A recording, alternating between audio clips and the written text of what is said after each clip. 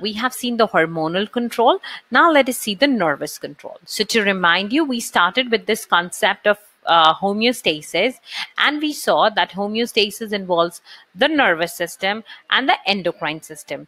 The nervous system uses a system of the neurons, and the endocrine system involves the endocrine glands, which releases the hormones to bring the body back into its normal levels.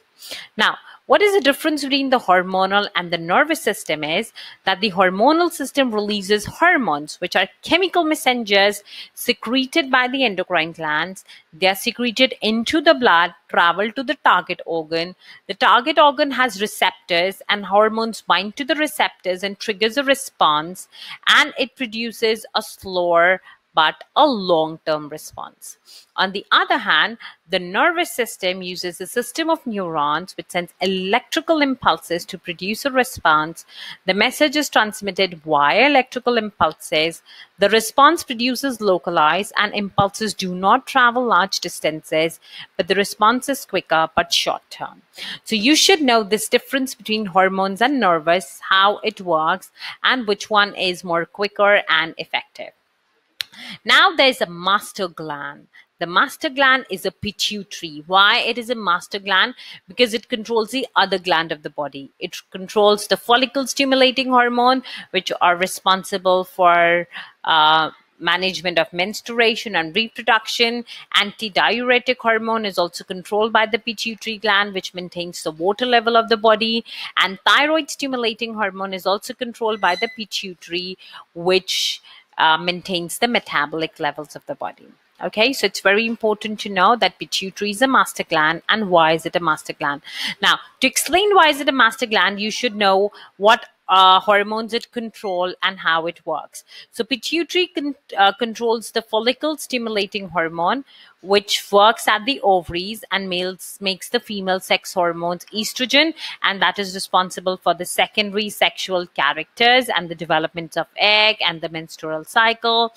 Thyroid stimulating hormone released by the pituitary works on the thyroid gland, stimulate the glands to release thyroxine, and the thyroxine affects liver and kidneys and controls the metabolism. And the antidiuretic hormones targets the kidney, which controls the water level by causing reabsorption of water. Adrenal gland releases adrenaline, which targets liver and heart and prepares the body for fight and flight. Testes releases the hormone testosterone, which targets the male reproductive organ and develops secondary sexual characters. Pancreas releases insulin and glucagon. The target organ is the liver, and the insulin decreases the blood glucose level, and the glucagon increases the blood glucose level. Ovaries releases estrogen and progesterone, which targets the female reproductive organs, controls the development of the egg, menstrual cycle, and develops secondary sexual characters. So these are some of the examples of the hormones with their glands, their target organs, and their effect, and you should remember them all. Okay, next we have is how the blood glucose level is maintained in the body, and this is an example of glucose homeostasis. Now, this works by the pancreas, and the pancreas releases two hormones called insulin and glucagon. Glucagon, you need to remember. Insulin lowers the blood glucose level, and glucagon increases the blood glucose level. So after meals, what happens? The blood glucose level suddenly increases. So what does pancreas do? It releases insulin. Now, insulin has these effects. It increases the permeability of the cells to take glucose so that more glucose enters the cell so that blood glucose level can go down. If the body does not require any more glucose, it converts all the excess glucose into a storage carbohydrate, which is a glycogen. It also converts the glucose into the fats and stops the breakdown of fat so that all these factors can result in decrease in glucose level. So this is how the glucose metabolism works. When the blood glucose level rises, the pancreas releases insulin. The insulin does all these factors and makes the glucose level to be normal. On the other hand, if the blood glucose level is too low, then the pancreas releases glucagon, and the glucagon does all the things opposite to insulin. So you need to remember glucagon is the hormone which increases the blood glucose level, and glycogen is the stored carbohydrate which is made in the liver where excess glucose is converted into glycogen. Now, what happens if your body glucose level is not controlled? When the body glucose level is not controlled, it can lead to diabetes, and there are two types of diabetes, type 1 and type 2. Type 1 is insulin dependent, as in this case, the body does not produce insulin. Type 2 is insulin independent, because in this case, body do produce insulin, but your body is not responding to it. Your body becomes resistant to insulin. So in type 1, it is caused by damage to pancreas or by some autoimmune disorder or by accident. There's a damage to the pancreas. Type 2 is caused by poor lifestyle and diet. In type 1 diabetes, the person can be given insulin injections. In type 2, it is treated with lifestyle changes and a balanced diet. Type 1 is most common in young ages, where type 2 is common in obese people. Type 1 can be genetic, and type 2 is mostly environmental. In type 1, drugs might not be required. We just require insulin injections, whereas in type 2, there are some drugs are taken to make the body to respond to insulin. Okay, so you should know the differences between the type 1 and type 2. So what are the treatments for type 1 diabetes? Insulin injections. Remember, we need to take insulin injection. We cannot take insulin tablets, because insulin is a protein hormone, and protein can be digested in the stomach. The insulin goes to the blood, and it converts the excess glucose into the glycogen and control the blood glucose level. In type 1 diabetes, people are asked to take less carbohydrates. And if in case there are a lot of problems in managing that, pancreatic transplant, pancreatic stem cell transplant, or using stem cell to regenerate pancreatic cell are some of the future cures for maintaining type 1 diabetes. For type 2, balanced diet, regular exercise, weight management, taking drug to increase sensitivity of pancreas to insulin, or taking more insulin injections with the thought that increased concentration might increase responsiveness are the possible management techniques to maintain the type 2 diabetes. Okay, so you should know the difference between both the types of diabetes and how we control both of them. Now, this insulin maintenance, or the maintenance of water level, which we'll be seeing later, is an example of negative feedback. What is negative feedback? Negative feedback is when the level of anything rises above optimum, like the glucose concentration, the body tries to decrease it. And if the level of anything decreases below optimum, the body tries to increase it. So body is always doing negative or opposite to what has happened, and this is known as a negative feedback. For example, if the blood glucose level goes down, then the body releases glucagon that increases the blood glucose level. If the blood glucose level goes up, the body releases insulin to decreases the blood glucose level. Okay, so I hope this example of negative feedback and what is negative feedback is clear to you. Now you should know there's another hormone called adrenaline, which is a fight or a flight hormone. It is a stress hormone, emergency hormone. What effect it does to your body? It increases your heart rate, it increases your breathing rate, it increases the blood flow, it dilates the pupil, it diverts the blood flow away from the gut, and it increases the blood flow to oxygen to the brain, so that you become more alert and take quicker action. Okay, so you should know the effects of adrenaline. Now, next we have to do the human reproductive system, the male reproductive and the female reproductive system. The male reproductive system, it consists of a penis, there's a urethra, there is a bladder, there's a seminal vesicle, there's a prostate gland, and then there's a testis which produces the sperm, which is there in a scrotum. The sperms are released to these sperm ducts, and the seminal vesicles, it releases semen which mixes with the sperm, and it goes out through this urethra. And this male reproductive organ, testes, it releases a hormone called testosterone, which is responsible for secondary sexual characters.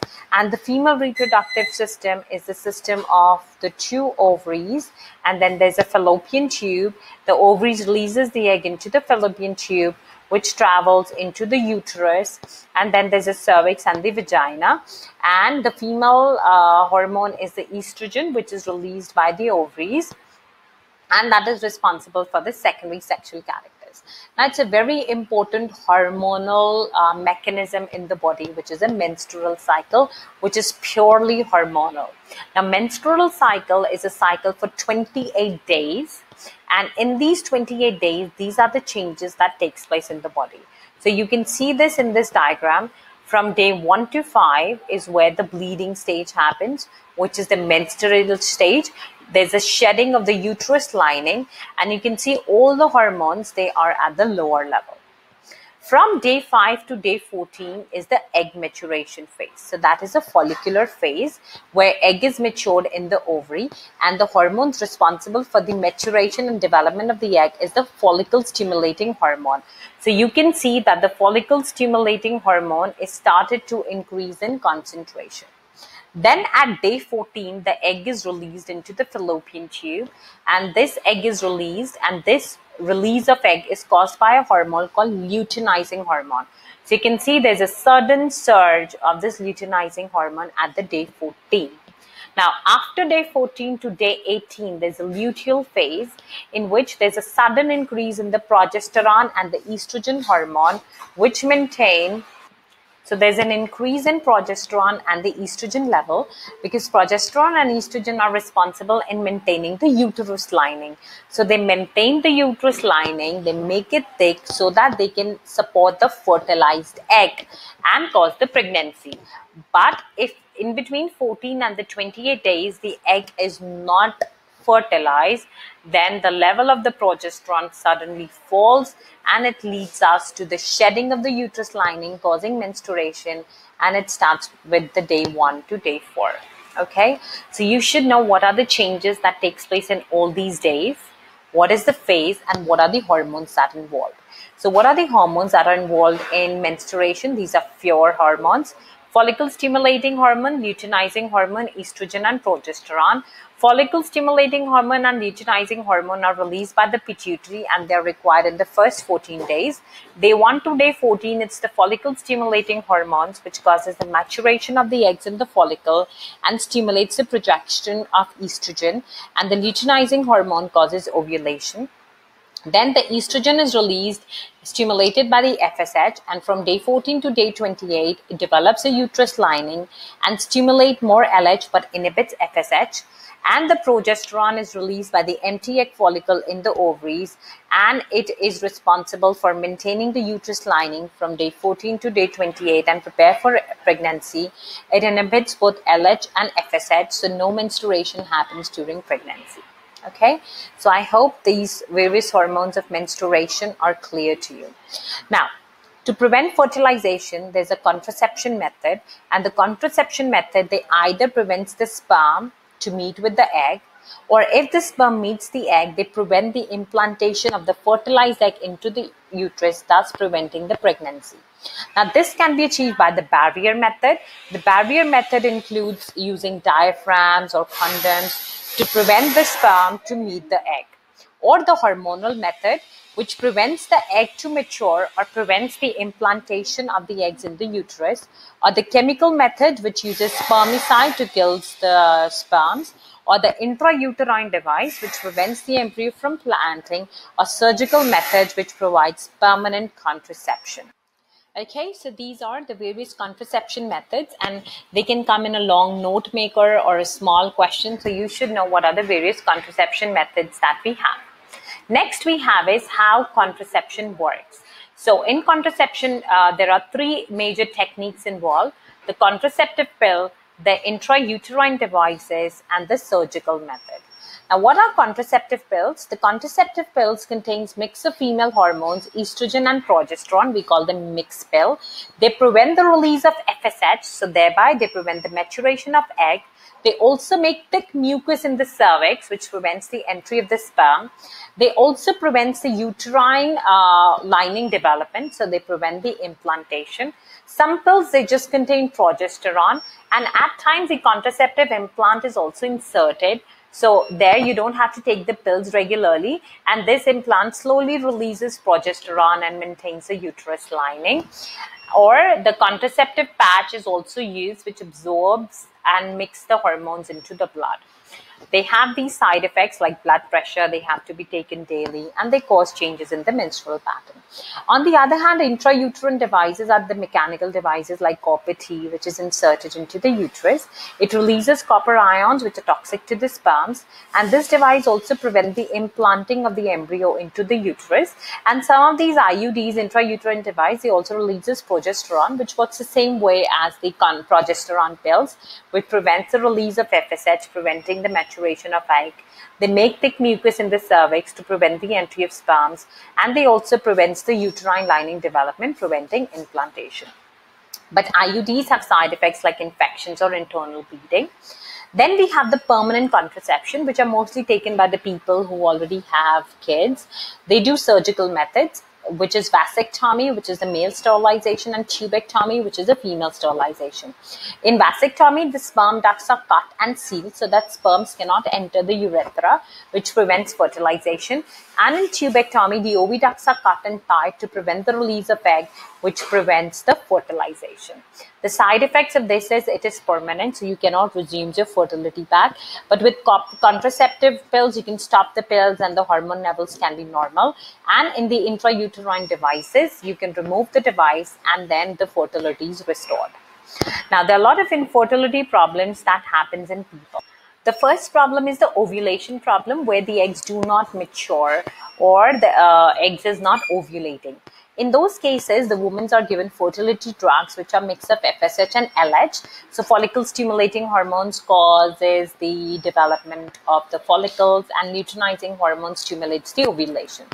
At times, there's a tubes that is faulty, so that the embryo is not able to come to the uterus, or there's an implantation problem. In that, we perform an in vitro fertilization where embryos develop outside and it is implanted back into the uterus for the development of the pregnancy. And in the third case, even implantation happens, but pregnancy development doesn't take place. In that case, there are problems with the uterus. So the surrogate mother, where the fertilized egg is implanted into another mother who gives birth, can be a solution.